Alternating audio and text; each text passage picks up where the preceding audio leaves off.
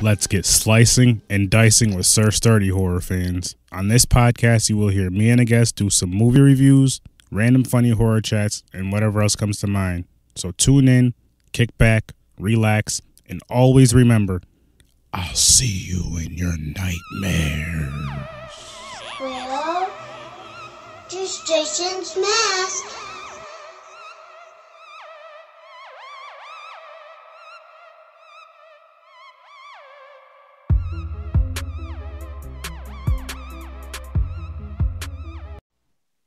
There we go.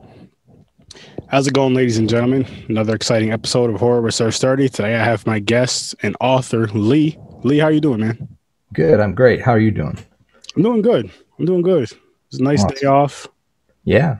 So it was pretty good. And I see you got quite a few books behind me. Yeah, they keep flashing up there, and I'm a writer, mostly. I'm also, I love all things horror, but I got into horror, first of all, as a reader. And in way back in 1967, my family moved to a little Swiss community in western Indiana called Bern. And I started school there, and I started to read, and I guess I was in second grade. And I don't know if you know about or if they still have this, but they had these scholastic book clubs, and they would have this little newspaper that would come out. I don't know whether it was every week or whether it's every month or something, and it would list books for kids in it. And I would just that was my thing. I would go over that little catalog, and I would be counting my pennies and whatnot, so I could see what I could save up and buy for a book. And the first book that turned me onto horror was this one here. It's called How to Care for Your Monster by Norman Bridwell. And Norman, this was written in 1970, but most people know Bridwell for his Clifford the Big Red Dog series. Oh, yeah. Yeah. Oh, yeah. But this was about you could get a monster of your own. You could have Frankenstein in your basement. And then there was Count Dracula and the Mummy and the Wolfman. You had a werewolf. So that just totally turned me on. So I was 8, 9 years old, and I was totally into that. And those are basically the monsters that were held over from the 40s and 50s, Dracula. And I had this recurring dream where Dracula, the Wolfman, and Frankenstein were chasing me around our house. And we had 2 sets of staircases in our house. So my sister and I used to chase each other, around the house. We'd go up one staircase, all through the halls and then down the other staircase. But I had this dream where they were chasing me. We didn't have the monsters that we have today, Jason and Freddy and all that kind of stuff. But that's how I got started, reading horror. And that really turned me on. And there was a lot of humor in that book too. And so I'm still partial to, humorous horror. Second grade, I learned how to write. And I wrote my first story on 3-ring notebook paper with pencil. And it was full of skeletons and witches and blood and just, all this terrible stuff. And my teacher took it to the elementary school principal. And he read it. And he was a member of the Lions Club there in Bern. And so was my father. And my father was a pastor of an evangelical church. So my principal, I don't know if he read this story, but he mentioned it at the Lions Club meeting that he was the chair of it. And he fined my father a dime because the preacher's son had written such a horrible story full of skeletons, witches, and blood. And that was the first time that money exchanged hands for my fiction, but it didn't find its way into my pocket. So that's pretty cool. Excuse me. That's pretty cool though. Starting out from second grade, like you were saying, and the way you started into horror was books, which it doesn't sound crazy at all, but it just sounds. I've never heard anybody start from books. Usually, it's from a movie, from from like an older cousin, friend, or sibling that's watching a horror movie, and they're like, "Hey, you should check this out." Yeah. Even as young as like second grade and stuff, the ages between like 5 and 7. That's when I got into horror. Mm-hmm. But it was more so with movies. But I did like, for example, like the Goosebumps books, which I believe those were in the Scholastic News. Yeah, there was the Goosebumps. That was like the main one I would read here and there as a kid. And there was a couple. I can't think of any. What was the other one? There was another one that's still pretty popular now. It's an older book though. Oh man, there's 3 parts of it. There's like a skeleton on the very front on the book with a cigar in its mouth. I have it at the tip of my tongue. I just cannot think of what the heck it's called. Yeah. But anyway, it'll come to me at a random time. But anyway, yeah, movies is what really got me into it. But I did like to read as a kid in general. And then once I found out there was these horror, creepy books, like I said, like Goosebumps. Mm-hmm. And the one that I can, oh my goodness, it's gonna bother me. You'll think of it. Oh, Scary Stories. Yeah. The Book of Scary Stories, which is such a simple title. How did I forget that? But it's what's crazy about it, what's kind of funny about it is, like I said, I've been watching these movies since I was about 5, and I'm 30. So I've been watching these since I was for 30 years now. And I didn't even dawn on me till like the other day when I was having a similar conversation. I'm like, holy shit. I was like, I'm 35 now. I've been watching horror for about 30 years.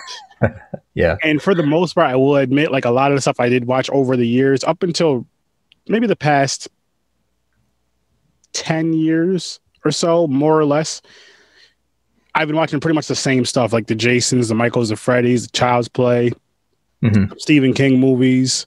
But it's just but the way my reasoning for that was, it was what I was introduced to as a kid. So as a kid, you can only watch so many things as, Right.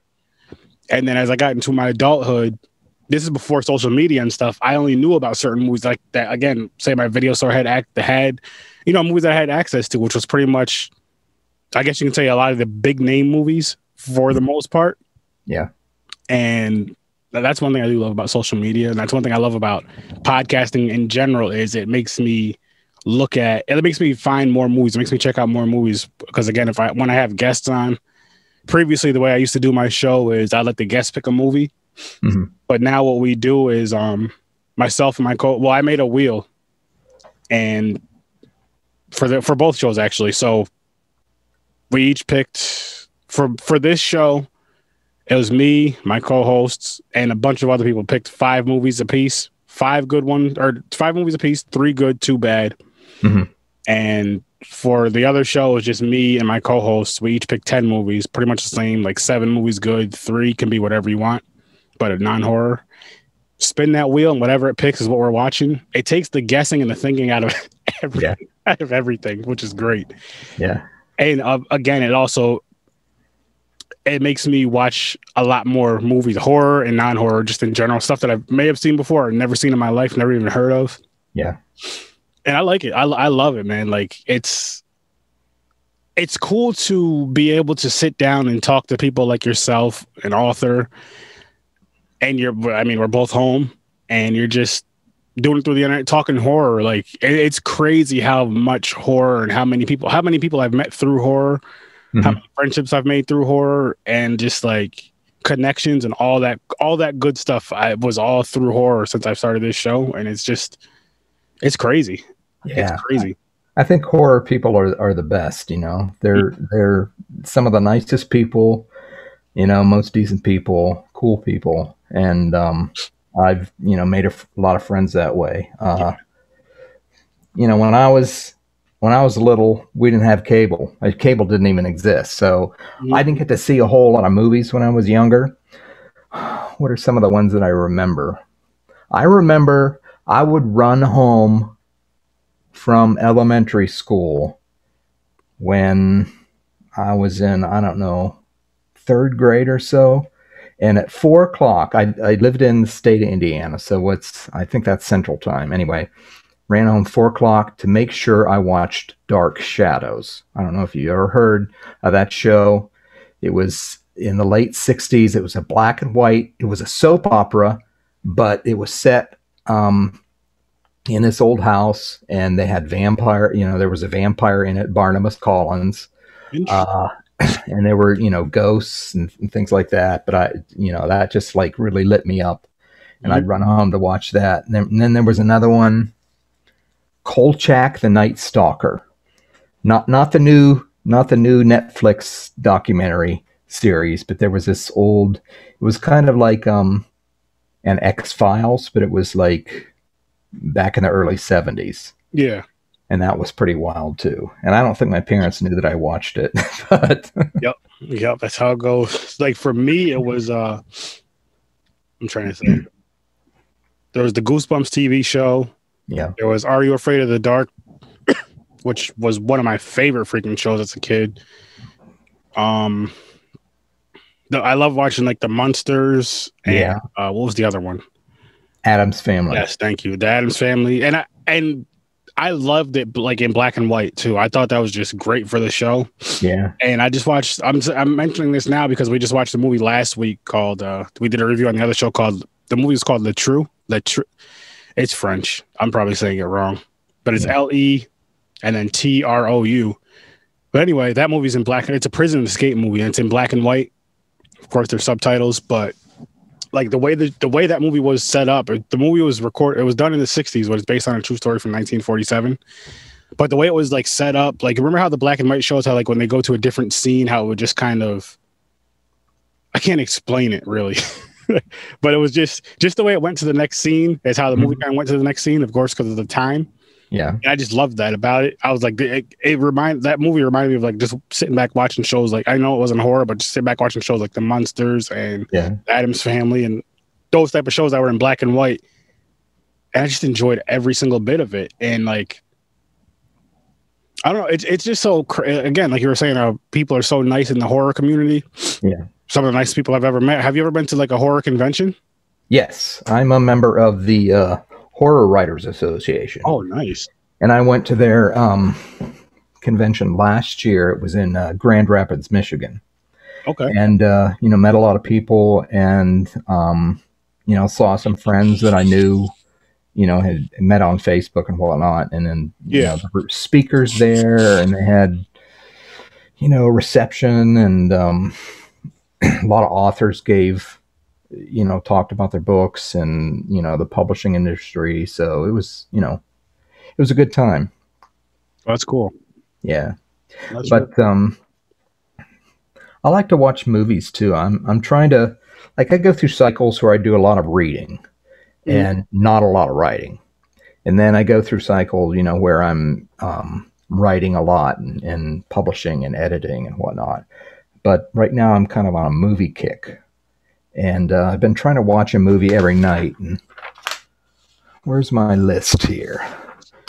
Now, have you ever thought about writing a movie? I thought about it, but I haven't really studied script writing. So, I think my horror's pretty visual. So I might get around to doing that someday, but just right now I haven't. Yeah. And last night, was it last night? No, sometime over the weekend, I watched something that I saw. I think they showed it to us in school. It's called The Omega Man, starring Charlton Heston. It was made in 1971, and it was based on Richard Matheson's novel I Am Legend. So, like, if you remember, I think it was Will Smith was in I Am Legend about 10 years ago. Yeah, yep. Maybe 15, but this movie was based on I Am Legend. It really sucked. but the dialogue was terrible, the acting was terrible, the soundtrack was just goofy, costuming was ridiculous, but it's something that when I was 8 or 9 years old, it like really turned me on. It really sparked my imagination. So I had to watch it for nostalgia's sake. So it's 50 years old. Now, some movies hold up really well. This did not hold up well, but I watched it for nostalgia's sake. And so that was one of my watches. What else? they showed that to us in school. They also showed us one time, I think it was in junior high, they started showing us Psycho in the school auditorium.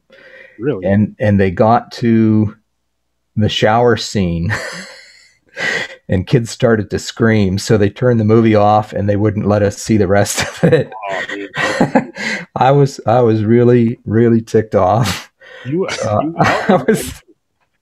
I wanted to see that so bad, because it's like I hadn't seen it on TV. I didn't see it in the theater. It was 1960, but it's still a movie that like really holds up. Like I can watch it today. It's still very effective. Yeah. What else have I watched recently? Black Christmas, 1974. I watched that. Classic. Recently. Classic. That right there. Once you watch the movie, I'm kind of surprised it's not up. I'm surprised it's not more popular. Mm-hmm. And just because you watch the film, it's a really good film. And I know for horror fans we know about it, but it's even like across the board. It's not like up there with like I'm trying to think. I know it's a single movie, but like with the Halloween, Nightmare on Elm Street, those type of movies. And I feel like even if it's a really good movie, it's a really good movie. Yeah. But I think to me, there's not much wrong with it. But for me, I'll say for my holiday horror movies, I like them to be like, I do like my, the serious tone, how that one was, but I like a lot of like goofy, cheesy, just because it's a holiday movie. And and the reason why I say that is because I think of like a family function, which is just ridiculous on that before COVID, pre-COVID, ridiculous on the holidays. There's always laughs, you know what I mean? There's always something funny and stuff going on. And I like how horror would tie that in, like the horror comedies. Yeah. With the holiday horror comedies, with the family set, or whatever the case may be, but make it kind of funny, fun. Not that Black Christmas didn't have its funny parts. We probably shouldn't have been laughing at all of them, but that's what horror fans do. Yeah. But that's a really good movie. Yeah. I was surprised at it. It's a lot of horror movies are kind of cheesy. Yeah. But that usually doesn't bother me. I just enjoy the genre, but the acting was really good. And I thought it was really well done. What else did I watch recently? Train to Busan, 2016. I had been hearing about that one, and I wasn't going to watch it. It wasn't like at the top of my list because I didn't want to, just read subtitles. But I don't know why, because I always have the subtitles on now anyway. I'm surprised at how much I miss, if I don't have the subtitles on. But it was amazing. Really, really well done. Agreed. Zombie movie, and heartfelt. The little girl in it, she was an amazing little actress. I agree. And what I liked about that movie too was, because same with me, I didn't feel like reading subtitles. I don't know why, because I made a huge mistake. And my friends were telling me, my brother and my one friend were telling me that you need to watch this. They told me probably for a year or more that I need to watch it. So I finally watched it in 2019, like the end of 2019. And I was just like, why the hell did I wait so long to watch this movie? It was so good. And it was one of those films to where, one, I didn't mind the subtitles at all, which I need to watch more foreign films because they're amazing. Yeah. And two, you didn't really need to know the subtitle. You didn't need to read the subtitles to get the feeling of the movie. Right. Like, and I mean like the emotional parts of the movie, not just the whole zombie chase, but like the emotional parts of the movie, because you got that just from the facial expressions from the actors and actresses in the movie, which I thought was great. And from the mood of the movie, the tone and everything, it was awesome. It was amazing. Yeah. Yeah. I, one of the things that, I thought about, as I watched it is, I didn't understand what they were saying, but how people feel about each other and their family relationships, we're the same, whatever nation we're from, whatever country we're from, whatever language we speak, you know, parents still care about their children. Children, you know, are still, you know, attached and love their parents. And, you know, like the two little old ladies in it, you know, they're just like little old ladies. They're the same everywhere. Yep. Yeah. Yeah. That's very, very universal. Just we just say it a different way, different languages. That's pretty much it. Yeah. So, what else did I watch this past weekend? I found this list of 200 movies, horror movies that you know were supposed to be recommended that everybody watch if you liked horror. And so I started going through it, and you know, right now I'm on the A page, but there's this movie called Antichrist, directed by Lars von Trier, 2009, starring Willem Dafoe and Charlotte, I think it's Gainsbourg. And it was really, really well done. Very intense. Have you seen it? No, I haven't seen it. Okay. It's something that I'd recommend. It's they bill it as a drama, but it's definitely a horror story. And it's sexually explicit, but you know, the acting was tremendous, and it had some of the most horrifying and intense scenes that I've ever seen in a movie. I'm surprised that it didn't get like an NC-17 rating, but very disturbing. But you know, beautifully, the cinematography was just fantastic. It was kind of an art film. So, you know, I've got, you know, cheese on this hand, and then I've got, you know, fine wine on the other. That's the beauty of horror, though, is like you can go in any direction with horror, and there'll be fans for it. There'll be a lot of fans for it, and it's just, I'm sure just about every single subgenre of horror, every horror fan likes at least one movie from that subgenre. Even if they don't like a ton of movies, they might like at least one movie from that subgenre. And I don't think you can say that about any other genre of movie. Like, you can't have like a cheesy comedy movie. You might watch that once and then that's it. A cheesy horror movie, you might watch that 20 times. Yeah. I'll even say bad movies. And I like watching bad movies. Yeah. When you watch like for example, if it's a bad horror movie, you tell a horror fan like, hey, I just seen this movie. It's probably one of the worst horror movies I've ever seen. Every single time, first thought is, I should check that out. Yeah. Now, you say that about any other genre, like, great. Here's a perfect example: Batman and Robin, or Batman Forever. Terrible movies. Yeah, and those are the type of movies like if I just I watched a superhero movie, Marvel or DC. How was it?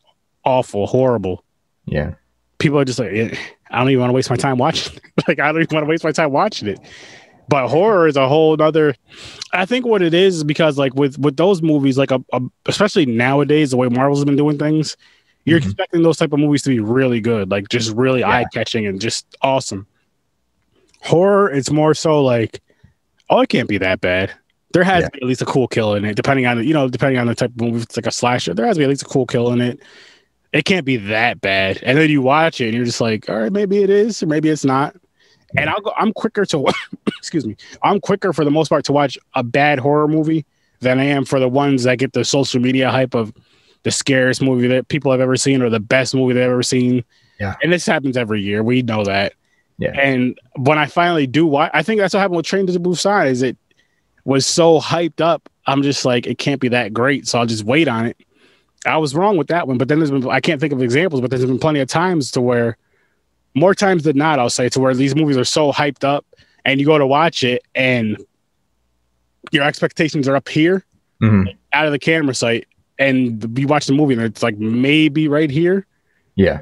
But it's like, and I'm trying my best, which I've been getting better at, to go into movies with zero expectations, even when they have that hype. But in the back of your mind, you're like, okay, people said this movie was amazing. It better be at least decent. Yeah. Well, I think a lot of those movies that, get the big exposure and a lot of viewership, they're not just horror. They have some other kind of element in it that attracts or satisfies, the viewers. Like Train to Busan wasn't only a horror movie, a zombie movie. Yeah. Zombies have become very popular, but it was a good action movie. Yeah. Oh yeah. Lots of action. And what else? Oh man.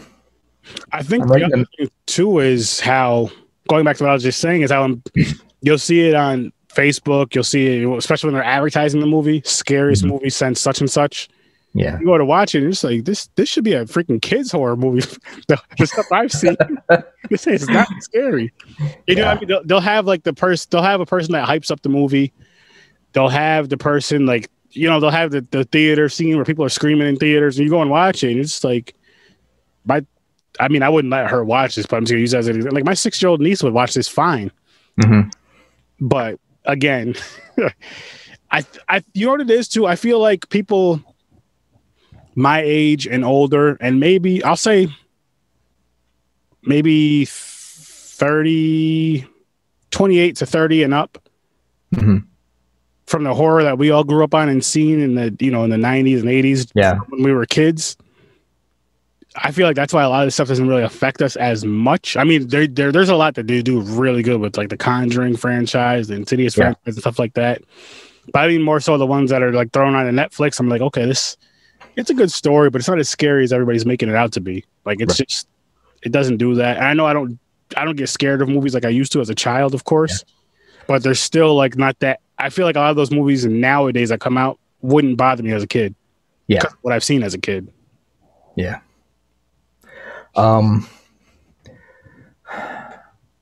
What did I see when I was younger? Like I said, they didn't have a whole lot of stuff that, was televised.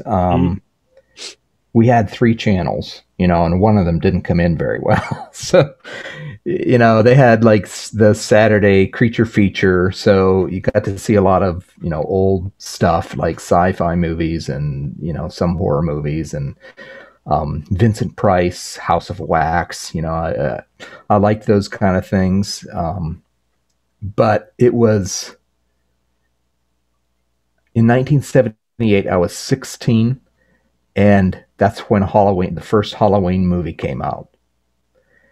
And it was really different from everything that had come before.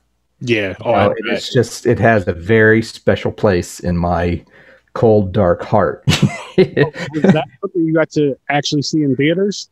Yes.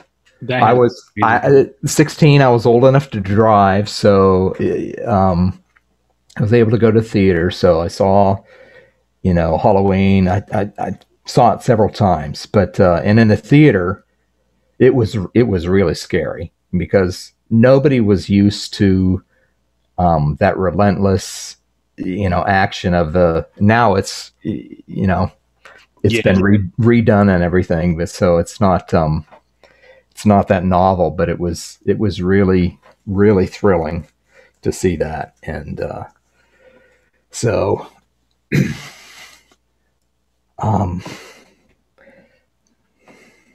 where did I leave off? 2nd grade, I started to read. So I was, reading things, and I started to write stories.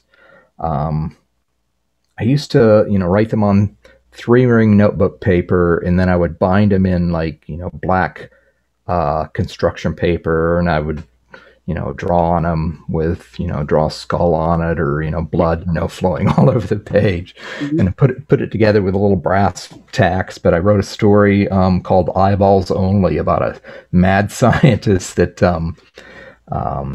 drank some potion that he made, and then he turned into this monster that went out and attacked people and tore their eyes out and ate them. Oh, wow. That's interesting. Yeah. So I did that when I was younger, and then we moved again. What was this? 1971. We moved to a little rural village called Hazen, and there was nothing to do there. So I did a lot of reading, and books that like really made me, again, these are ones that I got from like the school book club, or I got somehow in school, whether they were in the library or not. This Great Tales of Terror and the Supernatural had, like, for the last 150 years, it's got some Poe in it. It's got I love it, Carl and Poe. all that kind of stuff in it. So, you know, I read that probably when I was 12. First book that like really, really turned me on and made me want to be a horror writer was The Other. Nice. By Thomas Tryon. And it was his first novel. He was an actor, gay man that I found out later. But it's like this book like totally, I don't know. When you're a young teenager, you don't have a whole lot of, I was kind of sheltered. Yeah. But so I've read it since a number of times. It's one of my very favorite books, and it just like really electrified me and made me want to be a horror writer. And another one, this isn't the original copy, but James Herbert's The Rats. The Rats. I read that, I think it was in 8th grade. And it was just really gory about, rats attacking people. And oh, wow. So those are the two books that, really made me want to be a horror writer. So I started writing, and my first publication was in, I think it was 1979. I wrote a story called Trick or Treat for this, I think either the school newspaper or the literary magazine.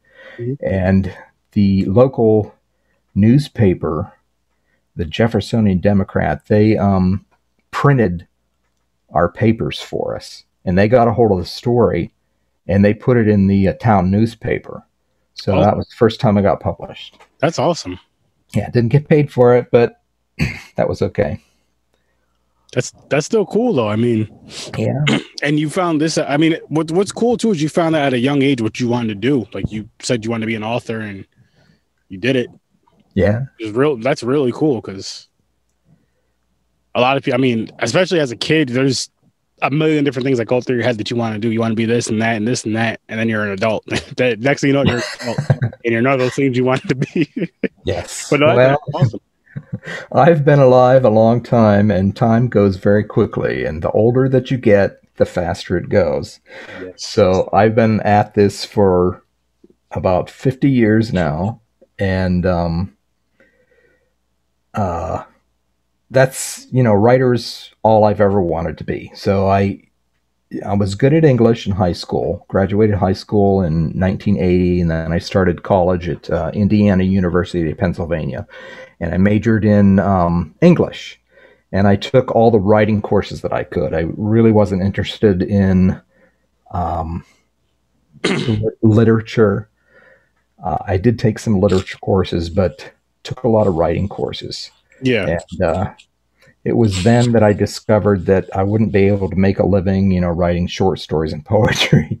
So computers were coming out there then, and so I got into, I don't know, about 2 years after I graduated from college in 84, I started working for a software company. So I became a technical writer, and that's what I've used, my education, to make a living from, technical writing. But it's very left brain, dry, technical, boring, really boring. So, but I've continued to write fiction, that helps me employ my left brain and be creative. So,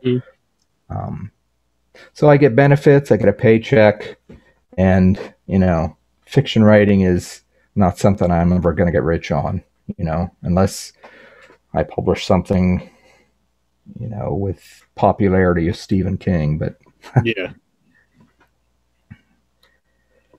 Yeah, anything's possible though, especially now with social media. But yeah, I do get what you mean. I do get what you mean with that.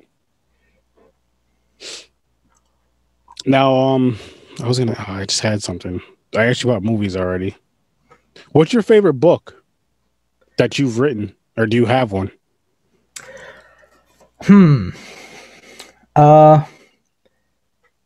What happened? 2004 to 2006. I lived in the Pittsburgh area for about 25 years, and there's a little Catholic school in Greensburg. It used to be an all girls college, but they became co-ed, and they started this program, master's program in writing popular fiction. So it's like, most universities, their writing programs have to do with fine literature, and I've never been a fan of fine literature. I've read The Great Gatsby. I like it. I've read The Old Man and the Sea, Of Mice and Men, and I like those books, but that's not the kind of writing that I was ever interested in. So this graduate program, concentrated on genre fiction, romance, mystery, horror, crime, science fiction, whatnot. So I had an idea about this young man who runs the local crematory at the funeral home, and he discovers that he has this gift that he can discern the cause of death of the people that he cremates. And he doesn't think it's any big deal because they're already dead, but then when what he discerns differs from what's on the death certificate, then there it is up there right now, called death perception.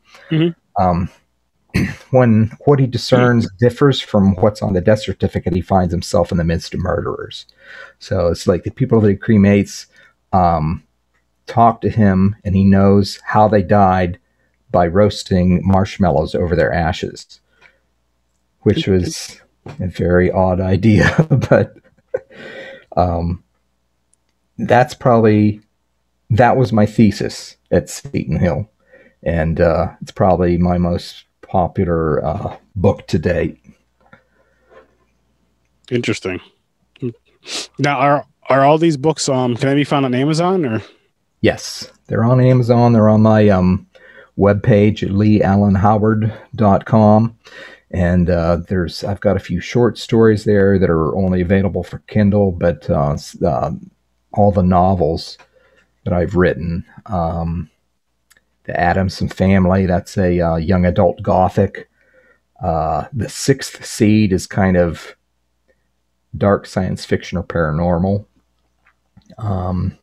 And then The Bedwetter, which is my latest. That's my 5th novel. And that was... I guess I would have to say I really scared myself writing that. I did a lot of research about serial killers and, what made them serial killers. And I read clinical books about them that studied, real life cases that I felt like I had to take a shower after I read them. That just, and I've watched a lot of stuff. I've read a lot of stuff. And for me to say that, it was pretty awful. There are some really awful people out there in real life. Oh yeah. But I had to read about them. So, the 3 things: starting fires, cruelty to animals, bedwetting. And this 26-year-old guy, he, had a problem with bedwetting, and it starts up again, and he just has this fantasy that he wants to find some woman and to shave her head.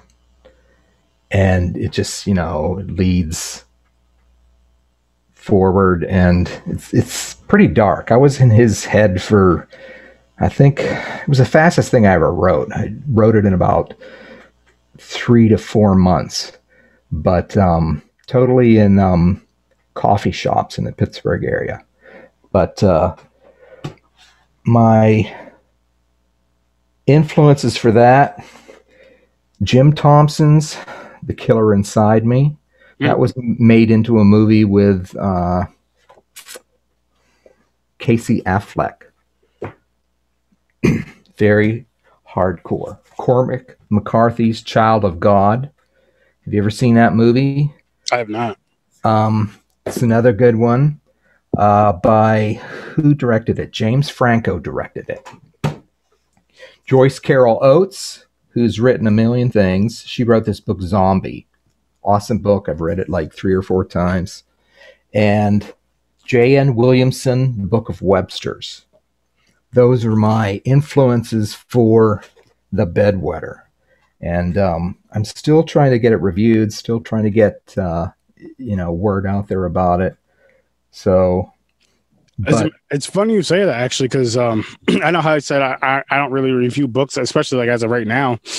But I was telling my wife this. I was telling her about the email and stuff, and she was like, "Well, I would read it and let you know how I felt about it at least." I was like, "All right, well, we'll have to get the book." But it's just like I just don't. I'm not saying I never would review books, but like as of right now, I don't. Especially with the busyness, Sure. Yeah. But I do want to get back at, which I had an author on about a couple weeks ago, and I did purchase her book. Has a bunch of short stories in it, which I have to start. But I do want to get back into just read. Like if I'm laying down, just read. Even if I just start reading for like a half hour a night or something, just to kind of exercise the brain a little bit. Yeah. And so I'll have to when I have to have you send me your links. Now, that's what I want to ask you too. Is it better to get your books off of Amazon, or is it better to get it off of your website? Like, what's better for you, as far as a percentage wise? What's better for you?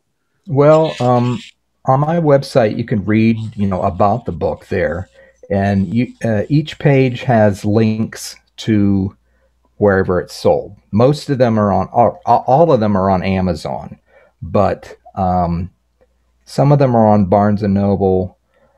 So it doesn't, I don't fulfill orders directly, so I'm only getting a percentage of, wherever readers are buying them from. So it doesn't, I guess it doesn't really matter to me, where you buy them from. It's what some people don't like Amazon, so they don't want to, spend their money there. But that's where most of them are, especially, the short stories and the Kindle only titles. Okay. But you go to my website, leeallenhoward.com, and the main page there has covers of all my books, the ones that are showing up there, and a few others. So you can read there, and whatever interests you. I'm always looking for new readers. Oh, definitely, and I'll get the word out there to other people that I know. I'm trying to think. I know people that I know, other readers and other horror fans, just to get the word out. But I think that's cool, though. I think it's really cool that you do. I think it's cool how you started something as a child, and you still, from what I've had from this conversation, it sounds like you still have that same passion, to create stories. And now, when you do these stories, do you have to be, like, for example, for the Bedwetter or for any of them, do you have to be like in a dark place mentally? Like, do you have to put yourself in a dark place mentally to write these stories, or how does that? Like, how does the creativity kind of come out for you? I know because I've asked this for some people that like, they don't necessarily have to be in a certain mindset. It just, for some people, I guess it just happens. Like someone was saying they were in a grocery store. This goes for like, writing movies or books. They're like in a grocery store, they think of ideas. They'll flip their grocery list over and just write a couple ideas down that they have, just so they don't forget them, or put them down on their phone so they don't forget them. Yep. Some people said that they've been in a sleep, like dreaming, and literally wake up out of sleep and just write something down and then go back to bed. So how are you with that as far as creating? I always keep track of my ideas. I have a file on, in my fiction folder on my hard drive. And I always, put the ideas down, and every few months or at least once a year, I try and go through and I reread all of them to see if anything sparks my attention, because sometimes I'll get an idea and it could be years before it comes together with some other idea that really, gets me going about it. Like, for the Bedwetter, that came up pretty quick. Like I went to high school, junior high and high school with a kid that he had pretty long hair, and he came into school one day and his head was shaved. And I said, "Man, you really got a haircut, didn't you?" And he got really upset, and I didn't know why. And I guess talking to some other girl about it, she said that he wet the bed, and every time he wet the bed, his mother would shave his head. Oh. So, and for some reason, I remembered that about him. We were never close friends or anything, but I just got to thinking about that, and that idea would not leave me. Like, how damaging and how hurtful and embarrassing that must have been for him. Mm-hmm.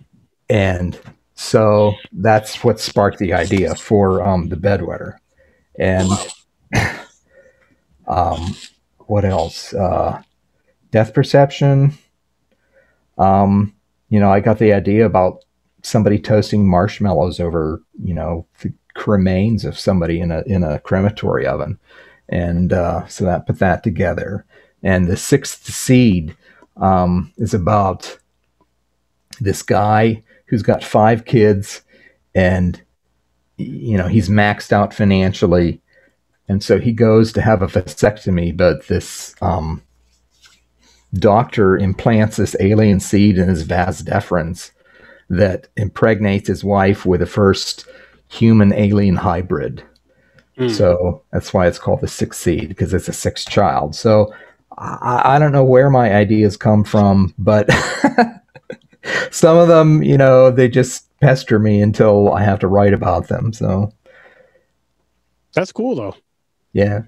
And from the ideas that you've told me, just from some of the books and what you described from the few of your books, I think they would make fun films, fun indie films, even if it was like a short film or, a fun indie short. And I really think it's something you should look into. I know you said you will later on down the road, but I really think you should really look into it. And then just, hey, it's based off the book, and people can go read that book and see the movie. Yeah. But I think that's cool how, again, going back to it again, how you knew what you wanted to do as a kid and you're still doing it and you still have the same passion, maybe even a stronger passion now, because you're more educated about it all. Yeah. And that's all that it's just so cool. And I'm gonna have to purchase a book or two and check these out. Awesome. Purchase a book or two and check these out, because they sound interesting, and you never know, as far as that goes, like how you're saying, as far as like, well, getting rich off a book, you never know what book can be the one that does it for you. Right. With anything, I guess you could say the same thing about movies, but that one book, it could be that one book where you're just like, get a bunch of people reading it, and then just like, holy, this is a really cool book. That let's check this out. I want to see a movie out of this, and it can go from there. Yeah. So, I like to edit too. I've learned, one thing I learned when I was at Seton Hill, I learned how to not only write fiction, but, edit it. So I started a publishing company called Dark Cloud Press, and it's at darkcloudpress.com. And I've come out with 2 anthologies of short stories. The first one's right up there right now. It's called Thou Shalt Not. Mm-hmm. And it was horror and dark crime stories that are based on the 10 Commandments. Like somebody in the story breaks one of the 10 Commandments with dire, deadly, or disastrous results. So we've got, murder in there, that thou shalt not kill. There's adultery in there, and, they've all the 10 Commandments. So that was kind of, they weren't really religiously themed, but that was, kind of the kickstart that I used to get stories for that. So that came out on I had just finished school. That came out in 2006. And then a couple years ago, I did another antho called Tales of Blood and Squalor. So I wanted like gritty, dirty, slimy Yeah. horror and crime. You know, have do you remember? Did you ever see the episode of the X-Files called Home? Um, It's I'm about this. my wife is a huge X-Files fan. Like she'll go Yeah, through that series. I don't know how many times she's been through that series. I I'm not gonna say I'm a fan of it. I don't hate it. I don't yeah. hate it, and I'm not gonna say I dislike it. I just if she has it on, like if she has it on and I'm doing something, like usually I'm editing my episodes or something when she's watching it. So I'll be in the other room, kind of glancing up at the episodes here and there. Mhm. So I might have seen brief parts of it, so I honestly couldn't tell you. If she can find this one for you, you'll want to watch it. It's about this family of inbreds that live in this house, and they breed with her mother, and they hide her under the bed. And it's really, it's gritty. It's Mhm. nasty. Um, it's an infamous episode.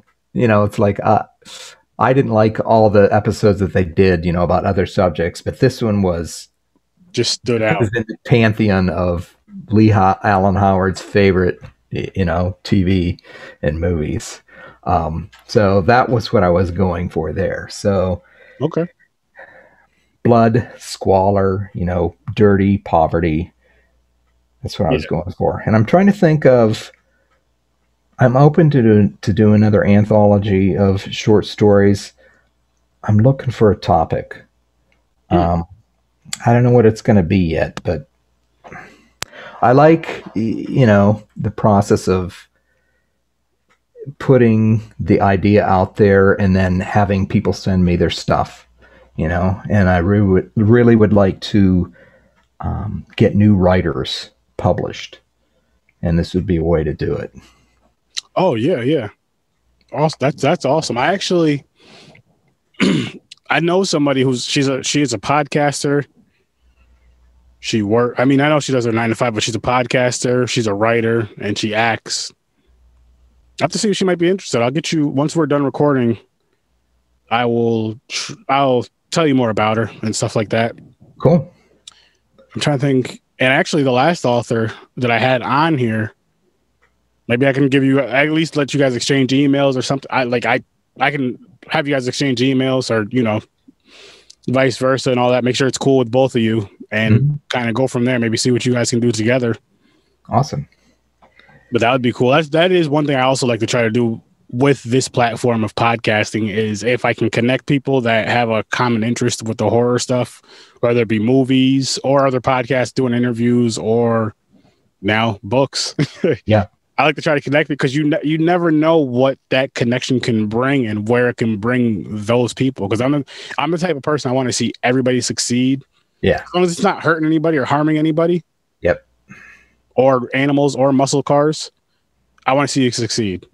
Yeah. Other than that, you know what I mean? It's just I don't know. I'm just one of those people. I don't like to just keep everything all like, oh no, I'm not going to tell you where you can go interview so that may help you or who you should connect with. I'm like, if I can be that bridge, so to speak, I'll be that bridge. I will say this. I'm like, listen, people, if you guys have a falling out, do not drag me into it. I just pretty much introduced you.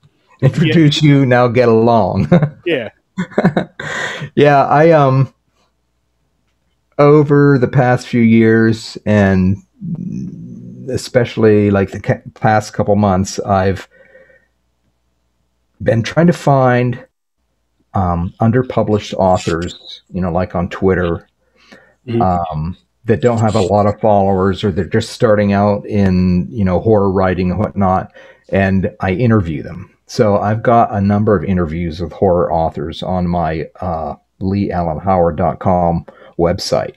Awesome. You know, so like I'll send them, you know, a set of questions, about a dozen questions, you know, about their writing, you know, their projects, how they got into writing, you know, all that kind of stuff.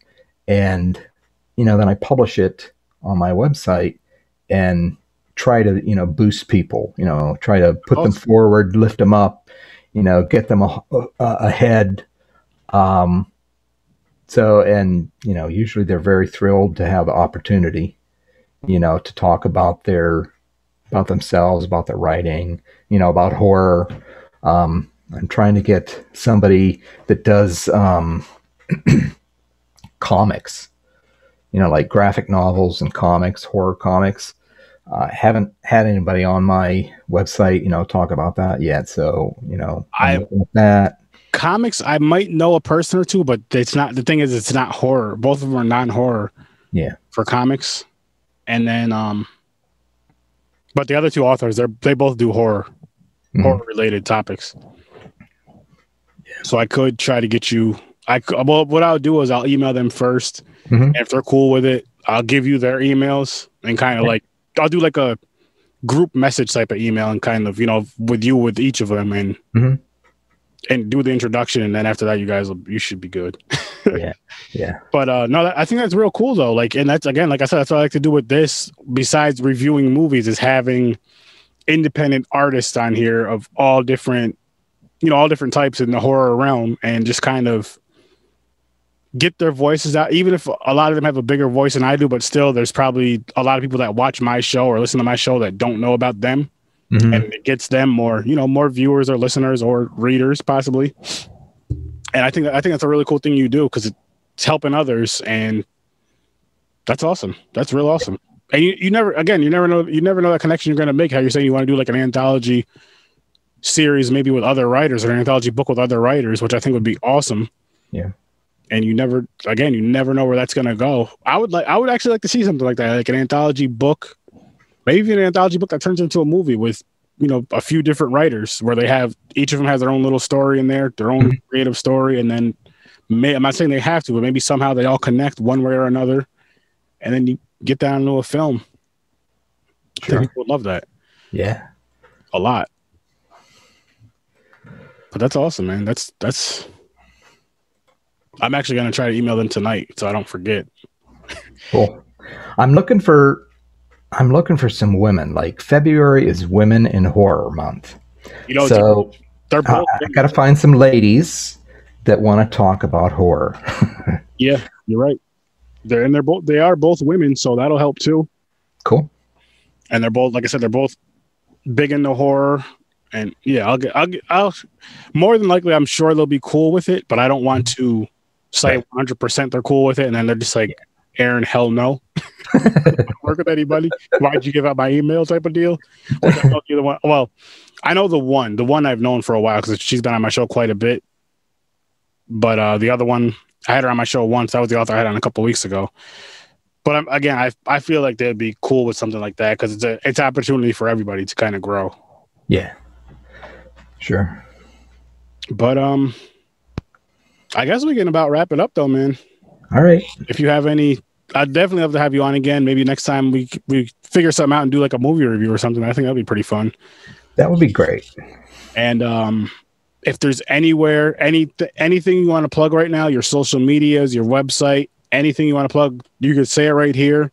And then when you get a chance to shoot me an email, and when this episode comes out, I'll have it like down below in the YouTube for YouTube and all that other stuff. Sure.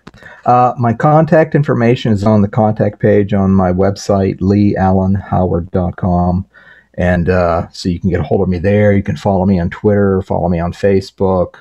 I'm not on Instagram much, but you can contact me by email there too. So I'd love to hear from anybody, that's watching this, or, whatever.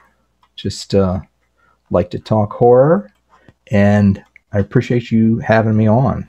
It's been a fun time. Same here. And anytime we'll definitely be doing this again in the future, in the near future. Hey, maybe if I'll get you three connected, maybe I can have you three on here for a quick little fun interview about your books and stuff. Awesome. And other horror things. I'll try to get that in motion as well. But enjoy the rest of your night, man. Thank you for coming on. I greatly, greatly appreciate it. So thank you for reaching out and us being able to set this up. This was a good time. Yep. To all the listeners out there and people who are going to be watching this in the future, go check him out. Awesome. Links and stuff will all be posted down there below. Go check out his work. Buy a book or two. And with that being said, as always, I'll see you in your nightmares. Awesome. It's